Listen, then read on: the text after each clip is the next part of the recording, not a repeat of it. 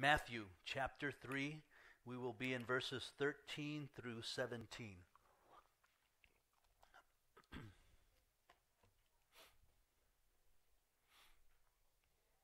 It was John Bunyan who said this: "Thy righteousness is in heaven. Thy righteousness is in heaven." These were his words that were impressed upon him while he was walking. You know who John Bunyan is. He is an English writer, preacher. He wrote the book Pilgrim's Progress, if you haven't read it. A wonderful little book. He was walking in the fields one day, and the Lord impressed this. Let me read a part of that writing. He says, "One day as I was passing into the field, this sentence fell upon my soul. Thy righteousness is in heaven. And methought withal I saw with the eyes of my soul Jesus Christ at God's right hand. There, I say, was my righteousness." What an awesome thing to be able to have that type of relationship with God, that you could see Jesus sitting at the right hand of the Father and say, "There's my righteousness right there. That is my righteousness. That is my everything. It's not me. It's not anyone else. It's Jesus Christ who sits upon the throne." So today's theme is imputed righteousness. Imputed righteousness. Some of you might not know what that is, but you'll learn it today with great detail. And you'll rejoice in the fact that we have Christ's righteousness and not our own filthy righteousness. For without Christ's righteousness, we cannot enter the kingdom of God. So last week we left off at verse 11, basically giving us the situation that was happening with Jesus and John. John said, "He who is coming after me is mightier than I, whose sandals I'm not worthy to carry. He will baptize you with the Holy Spirit and with fire." So John pretty much mentioning Jesus' baptism being of the Holy Spirit and fire, which is much greater than his baptism, which was repentance and water. And so he was mightier, John again taking that position of less than even a servant, that he was not worthy to even put the sandals of Jesus on his own feet. And so we come to verse 13 in our text today. Let's read it through 17. "Then Jesus came from Galilee to John at the Jordan to be baptized by him. And John tried to prevent him, saying, 'I have need to be baptized by you, and are you coming to me?' But Jesus answered and said to him, 'Permit it to be so now, for thus it is fitting for us to fulfill all righteousness.' Then he allowed him. Then Jesus, when he had been baptized, came up immediately from the water, and behold, the heavens were opened to him, and he saw the Spirit of God descending like a dove and a lightning upon him. And suddenly a voice came from heaven saying, 'This is my beloved Son, in whom I am well pleased.'" Well pleased. Did you know that Jesus and John were related? Some suggest, tradition has stated, that they possibly could have been cousins. We know that the angel Gabriel had pronounced to Mary that Elizabeth, in her whole old age, had conceived a son. We find that in Luke chapter 1, verse 36. Now, the original Greek does not tell us exactly how they were related, but they were related in some way, and possibly cousins. Not only was Jesus and John the Baptist related, but we also know that in Mark he talks about James and John, who were Salem's children, were also related. They were cousins of Jesus. I love that because it means that it's all about family and how God reaches family. How God will reach down and save an individual, and that individual will get so excited that he will then spread the news, and it will just go through the family immediately. I know that he did that with Jesus. You know, here's Jesus pronounced as the Messiah, and then John the Baptist, and then now John, and then James, and then we know Peter and Andrew, and it just seemed like they were all related. And so it is a family business, isn't it? I've heard people sometimes say, "Oh, that church, it's just all about their family." Well, yeah, it is about their family. It's about all our family and the families that join the families and so forth. I know that when I got saved, immediately my wife was saved, and then my children were saved, and then my mother was saved, and then my sisters were saved, both sisters, and we're still working on my brother, because it's about family. And it should always be about family. And God's chosen you to reach your family, to be a light, and to share Jesus Christ with them in his righteousness.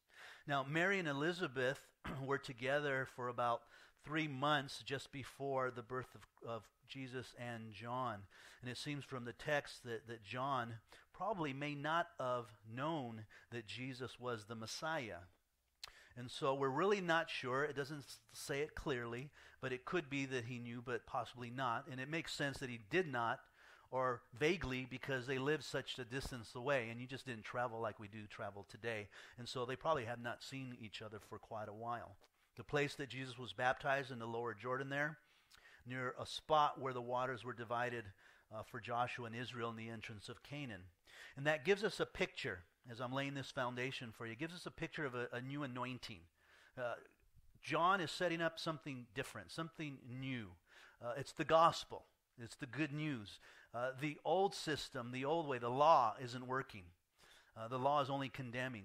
People are realizing that they can't keep the law. And so they're failing. And so how can they maintain a righteousness before God? You just can't do it. I don't know if you've found that out in your life, trying to be good before God, trying to do the best you can before God, and you find you fail a lot. I know I do. I fail a lot. I try really hard, and I even lift myself up, and then I really go at it like a bulldozer, and thinking I'm going to do it this time, and then I like falling into a hole, and there's a bulldozer stuck again and trying to get back out. I don't know if you find that out. It just doesn't work. The old system does not work. There's a new system coming, a new beginning in a sense, possessing the promises of God that Joshua had from the Lord and from Abraham and from David and so forth to us, and that is of the Messiah. And so we see John here baptizing the Messiah, Jesus Christ. So let's go ahead and get into today's text, starting at verse 13. And by the way, I'm excited about this because it's amazing that God would impute his righteousness to us. And so this should excite you, knowing who you are, and I knowing who you are, knowing who I am. Jesus came from Galilee to John at the Jordan to be baptized by him. Now, a couple of interesting words here that kind of explained a little more than just reading the text within the Greek. The word came there, and to are interesting words. The word came there means appeared, to present. So Jesus came to present himself from Galilee to, a preposition of direction, towards or forward. It seems that what he's saying is there is a purpose taking place here, that God has a purpose for Jesus coming. It wasn't like Jesus was living his life out, and he's hearing about John the Baptist, and he starts thinking, I wonder if I should go down there and see what's going on. It wasn't that type of thing. It wasn't like, well, everyone's going, why don't I go? Let's just go see what's taking place over there. Maybe I will, maybe I won't. Maybe next week, maybe another time. No, there's purpose here. And because of purpose, Jesus goes down there to fulfill that purpose, and we'll see that in a minute. God does things for a purpose. Does all things for a purpose. We use the word, here's one of those words that we have been raised by, and that is luck. How many use the word luck? I hear it all the time, luck. There is no such thing as chance. Luck. Things don't happen by chance. They happen by God. God has a purpose for things happening in our lives. It wasn't luck. It wasn't luck. You're not lucky. You're not unlucky. You're not a lucky fellow. You're not a lucky gal. It's God has a purpose for your life. Get rid of that word. I don't use that word anymore. I try to find other words. It's hard to replace it. Sometimes you'll catch yourself and say, that was lucky. Oh, wait. That was a blessing. That was with purpose. You find another reason, another word there than luck. Luck has nothing to do with it. So God has you right where you're at for a purpose, for a reason. He's working something out in your life, in their lives, and those around you with a purpose and reason. And so you exist with purpose. And we see that in Jeremiah chapter 29, verse 11. He's created us with a purpose and a hope. And so you have purpose. You're where you're at because Jesus has you there. Yeah, but I don't like it. That's okay. God still has you there, and he's working things out in your life. And he's doing it because you're worth it. He doesn't just create you to just exist and hopefully, there you go. Hopefully things work out. See you later. No, God is actively involved in your life with purpose. So Jesus comes down from the north to the Jordan River some 60 to 70 miles on purpose to this baptism. The fame of John was growing. It was reaching Galilee, and Jesus was waiting for this hour to take place. Then he went. Now, he traveled the terrain just to be baptized by John. Now, you have to ask yourself this question. Why? What was the purpose for Jesus to be baptized by John? Why would he have to travel all of those miles to get to John and at that immediate time? As I was reading some commentaries, there were some interesting suggestions that I thought were pretty much outlandish and false. Heresy, I would even say. One person said that it could be that he was not aware of his sin, so he came in repentance just in case. That was interesting. Another one said that Jesus came in repentance to find forgiveness for his sins. Another outlandish one. Those are actually false. That's not why he came. If you were just to read your Bible, instead of guessing games, instead of listening to someone else and what they have to say, you'll know the answer. Drop down to verse 15, he tells you right there to fulfill all righteousness. That is the reason that he came, with purpose. Not because he was a sinner, not because he had faults, not because in case I'm misunderstanding something in my life, and so just in case I want to go get baptized. No, he has a reason for doing it, and the reason is you and me, to fulfill all righteousness so that we can approach God in his righteousness. So Jesus comes to Galilee to John to be baptized by him. Verse 14, and John tries to prevent him, saying, I need to be baptized by you. And are you coming to me? Now here's the heart of John again. Remember last week how he said, I'm not worthy to untie his sandals. I'm lower than a servant who would carry the sandals of their masters. I can't even wear those sandals. Who am I to dare even untie them for you? And now he's preventing Jesus. And in the Greek, that is an imperfect, meaning trying to prevent Jesus. So it's almost like he saw Jesus coming. He runs up and he says, what are you doing? And Jesus trying to walk into the water. He's like, well, hang on. Why are you here? What's going on? He keeps moving in front of Jesus, trying to prevent him from being baptized. And then he says, I need to be baptized by you. So his last resource was, wait a minute, stop. Look, I can't baptize you. You need to baptize me. Who am I to baptize you? And that word I again is emphatic in the Greek. In other words, he's focused on himself, his flesh, his nature, who he is personally, not looking at anyone else and saying, I am such a wretch. You should be baptizing me and not me baptizing you. So he felt that it was out of order for him to baptize one so anointed, one so called of God with purpose, that it would be better for him to baptize John than him. So Jesus came to you. Now, if Jesus came to you and asked you to baptize him, you'd probably feel the same way, right? Would you say, hey, would you baptize me? Like, wait a minute, you should baptize me. I'm not going to baptize you. In fact, Jesus, why don't you baptize me with the Holy Spirit and with fire? Because that's what you came to do. And I think that's probably what John might have been saying here. Look, my baptism is just water and repentance, but your baptism is of the Holy Spirit and fire. I need the Holy Spirit. I need the fire. I need the power. I need the strength. I don't have any of my own. And so I need you to baptize me. We need the work of the Holy Spirit in our lives for whatever we do with our hands. Without it, we're powerless. And so we need God's Holy Spirit to come in us to give us the ability to work for him and to glorify him. Anything other than that is nothing, and it won't last. If it's not anointed of God, if God hasn't called it to be, and if there's no purpose, it won't happen, because God has purpose for our lives. We try different things. We go different ways, and we're hoping to find God's purpose. And so we take steps of faith. And a lot of times we don't find that purpose there, do we? It's kind of like your kids, they're growing up, and I don't know what I want to be when I grow up. I'm going to be this. They end up going to college, and they take this career choice, and then by the end they're done. They've got another career choice, because they just don't know what they want to do. Well, it's like that spiritually with us. I know people who've known the Lord for 10, 15 years, and they're still asking, what has God called me to do? Why does he have me here?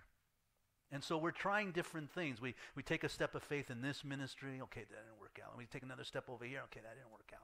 So what are you calling me to do, Lord? Give me my purpose. Well, whatever it is, God is going to give it to you. It doesn't mean that you're a failure. It just means you're finding your purpose, and God is leading you and really training you for that purpose ultimately in the end. There is no failures in God's kingdom. God doesn't raise up failures. He raises up winners. And all of you are winners in the eyes of God. He has a purpose for you. And you have your place in the body of Christ. And every part is perfect in the body of Christ. No part is not perfect in the body of Christ. And we should understand that. If I'm playing basketball and I'm a right-handed person and I shoot the ball this way, and it goes into the hoop, and wow, this is great, wonderful. But my other arm doesn't go, that's not fair. How come I don't get a chance? I like to shoot the ball, it just feels weird shooting that way. No, the right hand does it. The left hand does something else. Has another purpose. But it's a part of the body of Christ. There's a reason for it there. Just find your purpose. I don't know what my left hand is supposed to do, but I block, I guess, and right, get out of the way, and phew. So we need the Holy Spirit, and that's something that you pray for. And you ask God for on a daily basis to infill you. So John asks, are you coming to me? But Jesus answered, verse 15, and said to him, permit it to be so now. For thus it is fitting for us to fulfill all righteousness. Then he allowed him. A couple of interesting things there. Highlight for us. That identifies them both as playing their part in God's unfolding purpose. Jesus says, it's important that it's us, you have to allow me to, so that I and you can fulfill the purpose here that I've intended it to. God has a purpose for us, and we're all a part of his plan, and we play an important part in his plan to fulfill all righteousness. That's the reason that Jesus was baptized, and we'll talk a little bit more about that in a moment. And of course, then we see John's obedience, right? Because a servant is always obedient to his master. Obedience is important. Having the knowledge and knowing it to be true doesn't mean you're being obedient. Think about that for a second. Sometimes it feels like it. Well, I know that. But ask yourself, well, are you doing it? Well, no, I'm not. But I know that. But are you doing it? That's what's important. That's where the power comes in of the Holy Spirit. So John says, I'll allow him. Interesting that this phrase, permit it to be so, means allow it to be or let it happen. So the baptism was appropriate even for Jesus, who needed no personal purification from sin because he was pure and holy, the Lamb of God who take away the sins of the world, who had no sin whatsoever. If anything, he understood what sin was, the temptation, but he never gave in to it. Jesus said it was that all righteousness would be fulfilled. That's the reason that he needed to be baptized. Now, Matthew had already used the word fulfilled several times. And usually when he uses the word fulfilled, it was to fulfill the scripture, to fulfill what Isaiah the prophet said, to fulfill what was spoken. He always used it in that manner, and he'll use it again probably 8 more times. When we come to Matthew chapter 5, verse 17, Jesus says, do not think that I come to destroy the law or the prophets. I did not come to destroy, but to fulfill. What does he mean by that? How does he fulfill the law? His righteousness. By his righteousness. See, the law requires that you keep it. It's there for us to keep. But we find as human beings that we can't keep it because we have a flesh, a sinful nature. It's been, in a sense, imputed to us by Adam.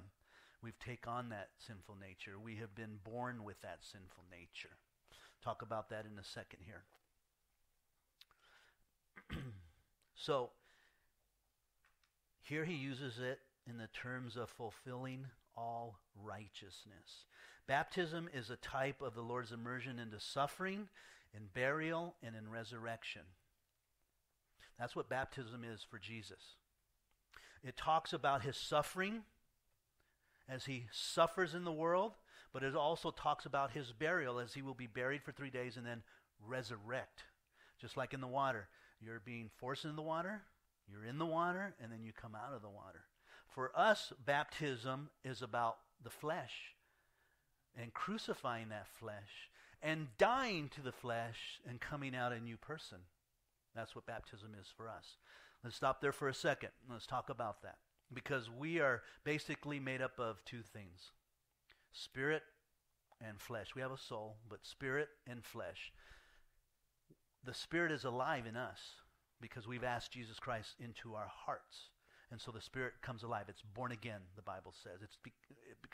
We become new creatures in Christ Jesus because of the Spirit. And the Spirit now is at war with the flesh. The flesh is our body. This is a thing that hungers for things and thirsts. It lets me know when I'm hungry. How does it do that? Well, your stomach has a way of doing it, right? It starts to... And you can say, well, okay, shut up. Big deal. You're hungry. I know it. But after a while, it tells you, okay, wait till you feel this one. And you're like, oh, I'm really getting hungry now. It's like a pain there. I got to go eat. I mean, we're so hungry at times, we're willing to sell our birthright. Isn't that what Esau did to Jacob? I'm so hungry for a bowl of cereal. I'll sell it to you. Give me some food. That's how strong the flesh is. It is amazing.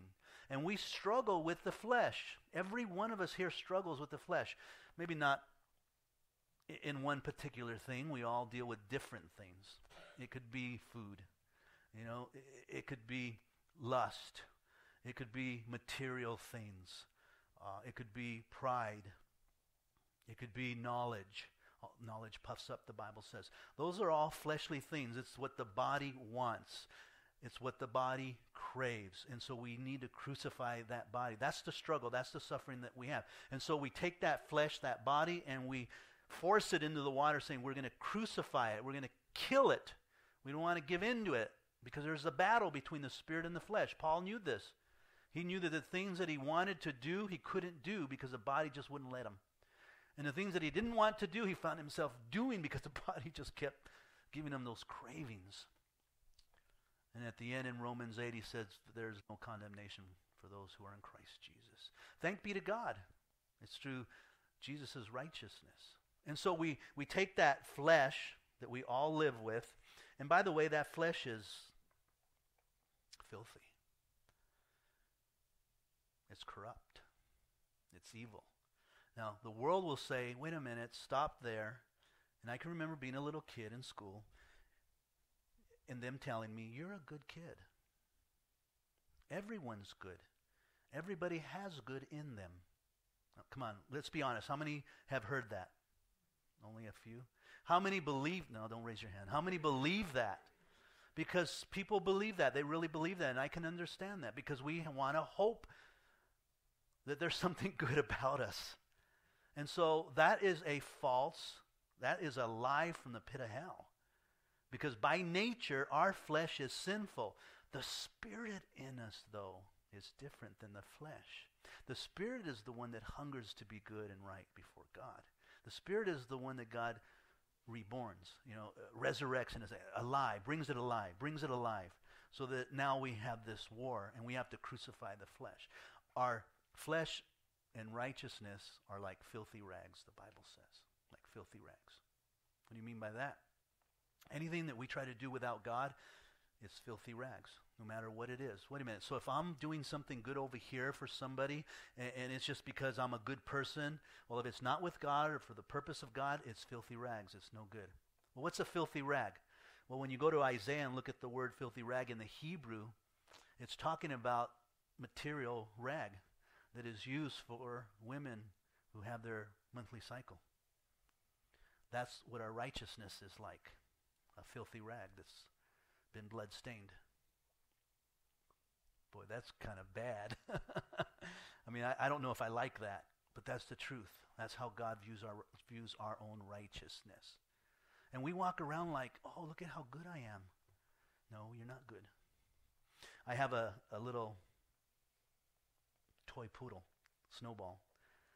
We thought it was a teacup. We bought it here from the community, and they said it was a teacup. We got ripped off. Turned out to be a toy poodle, so it's a lot bigger. But we love that little dog.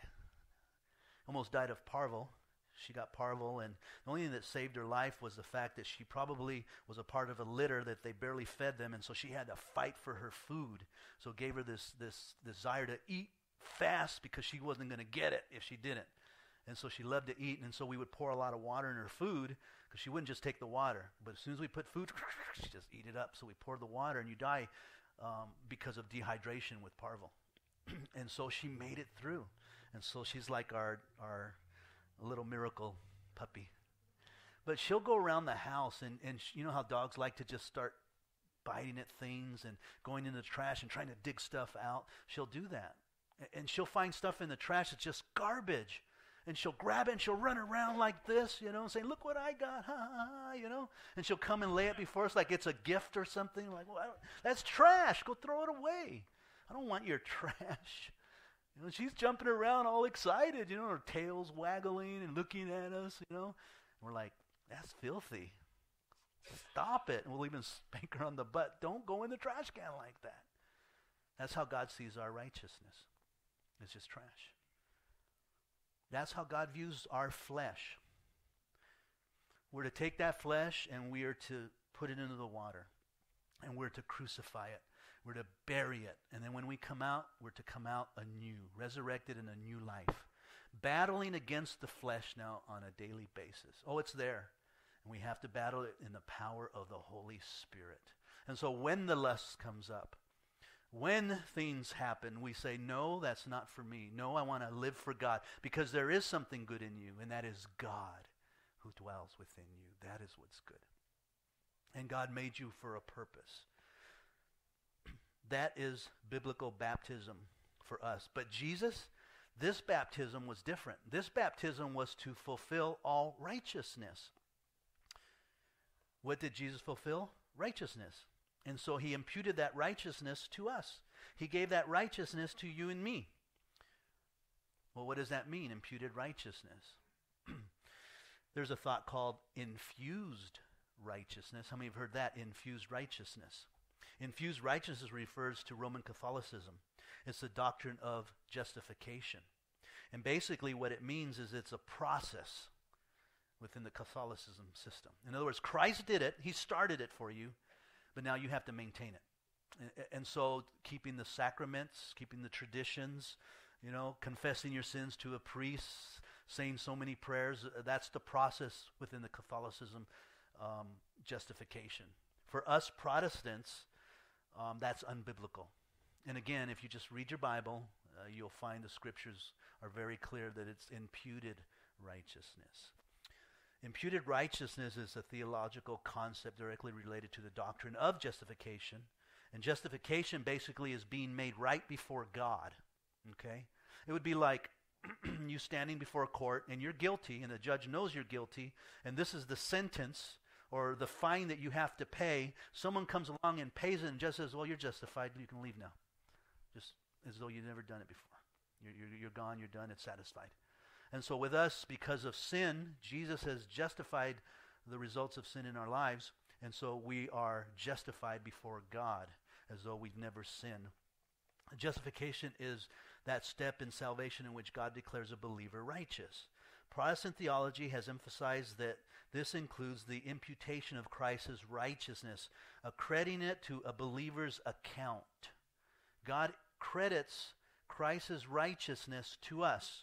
You are righteous because of Christ. He imputed it to you.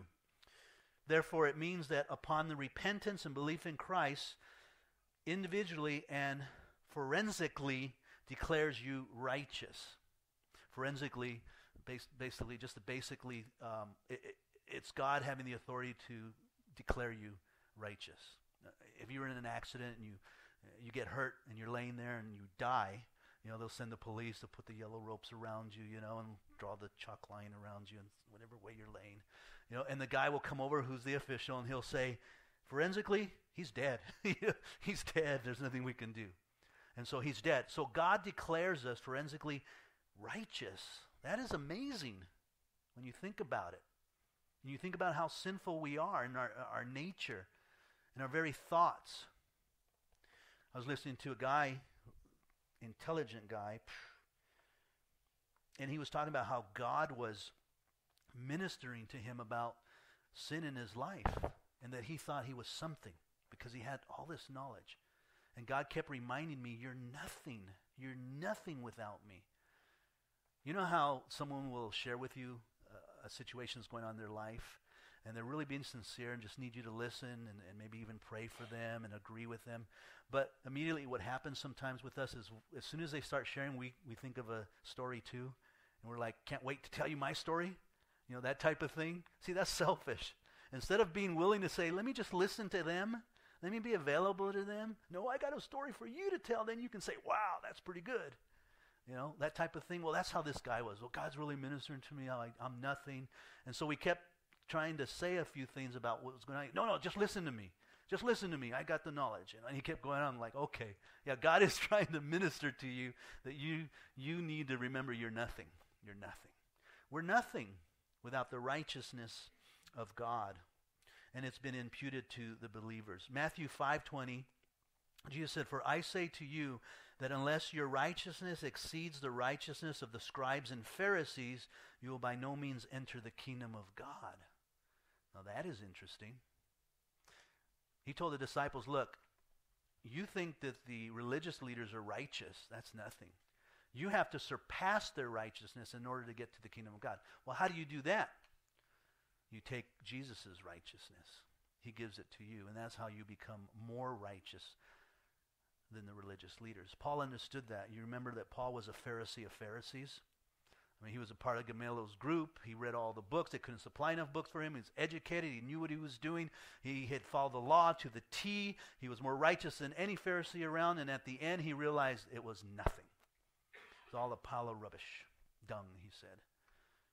He considered it nothing compared to Christ. In fact, he came to a point where he realized, I am the chief of sinners. Here's an educated man. Here's a man who followed the law. Here's a man that had everything going for him. And yet he said, I'm the chief of sinners. I'm worse than the worst that are out there. Wow. And he saw his need for Jesus. He saw his need for Jesus. Since our Lord himself submitted to this baptism so that he could give us his righteousness, how much more should we live in righteousness for him? Right? We shouldn't live in our sins. We shouldn't give in to our sins. We should live for God to please him because he gave us his righteousness. That is amazing grace. That is awesome. That I don't stand here before you in my own flesh, which is nothing, but I stand here before you in the righteousness of Jesus Christ. And you sit there in the righteousness of Jesus Christ. You are children of God because of Jesus' righteousness. You're entering in the kingdom of God because of his righteousness. You have all the gifts before you because of his righteousness available to you. It has nothing to do with you at all. In fact, if it was just you, you have nothing. You have to come to the end of yourself before God can use you. Once you come to the end of yourself, then you come to God, and God then begins to lift you up, and he gets the glory. Now, Jesus did this as an example, didn't he? For us also.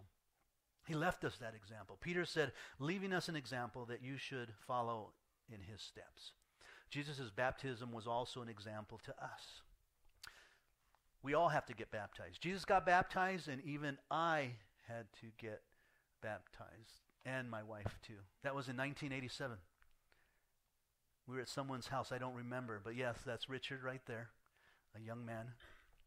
I forgot that you even were a part of our baptism. That was probably one of our greatest moments where both of us were baptized on the same day. I can't remember who was first, probably her.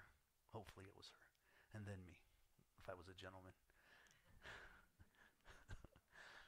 And I showed that picture to her, and she remembers everything, all these thoughts. Oh yeah, Richard there, Donna was there, and all these names. I'm like, I can't remember who was there. I just remember being there and being baptized. because Jesus was baptized. We all should remember that if he was giving us that example, that we too need to be baptized. And I don't know if you've been baptized or not. We're going to give you an opportunity to get baptized. Not today, but this coming June we'll have a baptism and a great celebration where you can invite all your friends and family and just really celebrate dying to the old man, burying him, and resurrecting to a new man. A wonderful thing that takes place in the life of every believer, because baptism is important. Now he said, for thus it is fitting for us to fulfill all righteousness. Verse 16, when he had been baptized, Jesus came up immediately from the water, and behold, the heavens were opened to him, and he saw the Spirit of God descending like a dove and a lightning upon him. So Jesus is baptized by John, and it says, behold. Again, that's that imperative, emphatic word. It was like immediately, boom, the clouds opened up, and the Spirit of God descended upon him completely. Now, really quickly, this is not an anointing that Jesus needed to fulfill his role. This was more of an acknowledgement that Jesus was fulfilling his role by the Holy Spirit. Now, whether it was literally like a dove, in the sense of form of a dove, or a dove filled with the Spirit, who knows how it came down on him and it began to direct him. In other words, this was the way that God said, this is what you're called to do. These are your marching orders, and I am anointing you to do that as a symbol of my approval upon you as the Son of God. Because immediately after that, we see in verse 17, suddenly, again, there's that word again, behold, suddenly a voice came from heaven saying, this is my beloved Son in whom I am well pleased. So a voice from heaven came, and we see the Trinity here taking place, the Father, the Son, and the Holy Spirit. I don't want to spend a whole lot of time there, but it is important that we do believe in the Trinity. It is a part of our Christian faith, and it is doctrine. In fact, I would probably go as far, and I know some have suggested maybe not, even if you don't have a full understanding of it, but you at least need to believe that in the Trinity. It's not polytheistic. We don't believe in three gods. We believe in one God, but three persons. And how do we explain that? It's very difficult to explain it. We have examples of it, like the egg. You have the shell, and then the white part of the egg, and then the yolk of the egg. It's three different compartments, I guess, and yet it's an egg. So an example, you have St. Patrick, the shamrock. It's a shamrock, but it's got three little leaves there, or clovers that are there. And we have man. He's body, soul, and he's spirit, but yet he's a man. Another example of it. Me, I'm a father. I'm also a son, but I'm also a brother, and yet there's only one of me. You can look at water. It can be a gas, it can be a liquid, and it can even be solid. So again, it's H2O, water, but yet it could be three different things. Scientists tell us that at absolute zero, it is all three at one instance of time. I'd like to look into that. I'm not quite sure how that works, how it's all three. Whatever it is, how it works, we believe in the truth.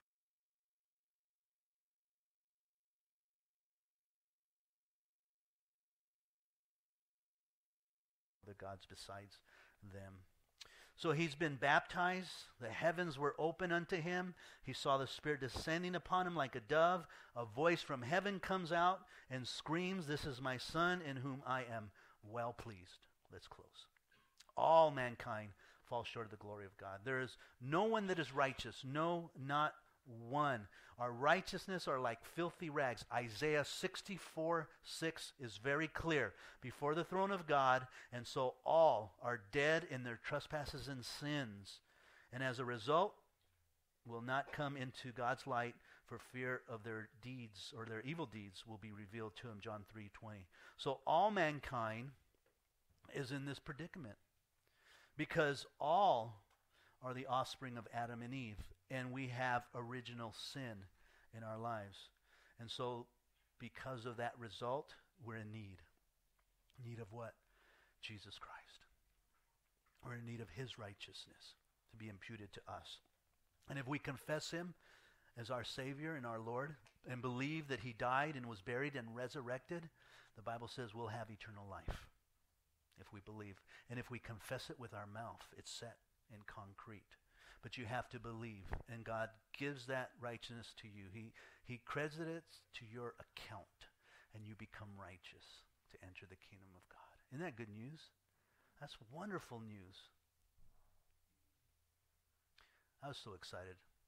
I was really excited. It reminded me when I first got saved, and God just showed me that, man, my flesh was evil. And at that moment, I lost all hope. I was like, I'm doomed. I'm going to hell. And I was already planning the rest of my life. I was going to have fun, party till, I'm going to die and go to hell anyway, so I better enjoy myself before I do. And then all of a sudden the hope. But Jesus came, and he took your place. And you can be forgiven. Forgiven. God, you don't know what I've done. You don't know what I've thought. Forgiven? Yeah, forgiven. And his righteousness can be given to you, really. And boy, when I believed that and accepted it and realized I was totally wicked, filthy, then God changed my life with power from the Holy Spirit. And that's what God wants for you, power. I know some of you are living in the flesh. That's why you're so miserable. That's why it's so hard. You hide it well, but God knows, and you know. He doesn't want you living like that. He wants you to live in victory. He wants you to live in love. And you know it's miserable because you've been doing it for a long time. And you covered it up with things. The way you speak, the words you use, the things that you display at certain times, but just the cover. It's not working because you're not happy. There's no joy in your life. You're miserable, probably 22 hours out of the day. Maybe when you're sleeping, you're fine. God doesn't want that for you, for anyone. He wants you to have joy and peace in your life, and it only comes by submitting yourself to him, surrendering everything to him and saying, I'm just going to live for you, Lord, no matter the cost. That brings real peace.